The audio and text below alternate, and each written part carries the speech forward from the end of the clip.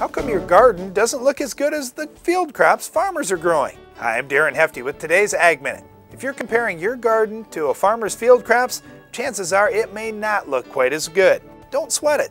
These things aren't easy for farmers either, and the best farmers didn't get that good overnight. However, there are a few things you can learn from farmers that could pay off big for your vegetable garden. First, plant your seeds at an even spacing. By not overcrowding, each plant has an equal chance to water, nutrients, and sunlight. Next, plant every seed for one crop at the same depth. This ensures that plants emerge at the same time, grow at roughly the same rate, and produce fruit that gets ready to harvest at the same time. Finally, take a good soil sample before you start any of this to see what nutrients would help your garden raise the best crops. Follow these steps and you'll have a fantastic garden. With today's Ag Minute, I'm Darren Hefty.